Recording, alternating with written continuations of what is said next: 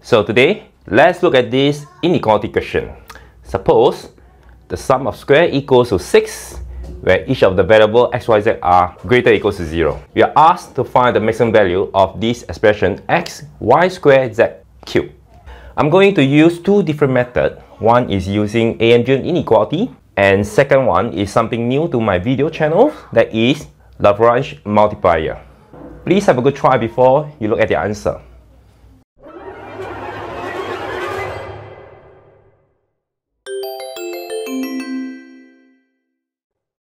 Pause the video now if you wish to solve it. Keep watching the video once ready. So method 1, just go to my favorite technique, that is inequality. So we'll use AMGN inequality. In order to get x, y squared and z cubed, we may consider x squared and y squared over 2 plus y squared over 2 plus z squared over 3 plus z squared over 3 plus z squared over 3. And we have 6 terms here. Using AMGN inequality, this will be greater than or equal to 6, and the product of all the terms to the power of 1 over 6. And for this, we'll have x squared, then this is y 4 over 4, and the last one will be z 6 over 27. We know that the right hand side is actually summed up to x squared plus y squared plus z squared, and that is equal to 6. So 6 is greater than or equal to 6. And for this, it can be written as x, y squared, and z power 3 to the power of 1 over 3. Divided by 2, 3 squared 3 to the power of, again, 1 over 3. With this, we divide each side by 6 and raise to the power of 3 after that. So it means that x, y squared, z power 3 will be less than or equals to 6 times square root of 3. So we have to be careful and to show that this value, 6 squared 3, is achievable. So we will see that the equality holds if and only if x squared equals to y squared over 2 and equals to z squared over 3. Together with the condition x squared plus y squared plus z squared equals to 6, then we know that x squared is x squared, y squared is 2x squared,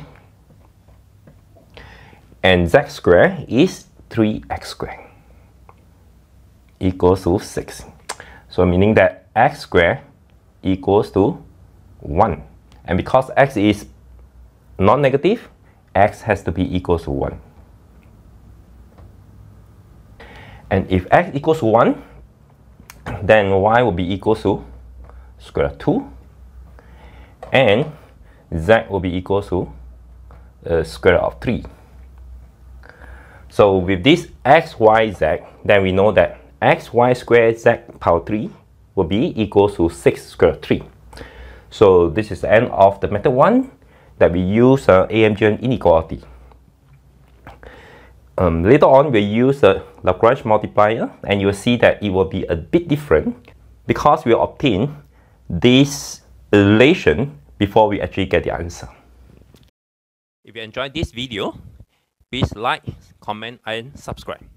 If you are going to use a Lagrange multiplier, we will let this is g, and it is equal to x, y squared, and z power 3. The method that we use is you get the partial derivative of g respect to x, that is y squared z, and partial derivative of g respect to y, and we have 2xy z power 3. And finally, the partial derivative of g respect to z, that is 3xy squared z power 2. Now we define this, we define fx as x squared plus y squared plus z squared minus 6. So you do the same thing, get the partial derivative of f respect to x, that is 2y, and this is similar to 2x, 2y, and 2z. The Lagrange multiplier say that there must exist non-zero value lambda such that the partial derivative of g is equal to lambda of the partial derivative of f. That is y squared z power 3 equals to lambda 2x. Similarly, 2xy z cubed equals to lambda 2y. And finally, 3x y squared z squared equals to lambda 2z. And we can say this is 1, 2, and 3. Since lambda is not equal to 0, and obviously the maximum value of this term is not going to happen if any of x, y, z equals to 0. So we can take 1 divided by 2, and we will have a lot of things will cancel off, and this will be y over 2x equals to x over y. And this will mean that x squared equals to y squared over 2. If we take 1 divided by 3, then we have z over 3x equals to x over z. And this means that x squared equals to z squared over 3. So as I mentioned just now, using the Lagrange multiplier, we'll get the relation of x and y first before we get to see what is the value. Together with this, we want to see when fx equals to 0. Fx equals to 0 when x squared plus y squared plus z squared equals to 6. And using the relation here, we know that x squared is x squared, y squared equals to 2x squared, and z squared equals to 3x squared, minus 6 equals to 0. So this means that x is equals to 1 again, and therefore y will equal to square root of 2, and z equals to square root of 3. Okay, and with this, g maximum will be equals to 1 square root of 2 squared and square root of 3 power 3.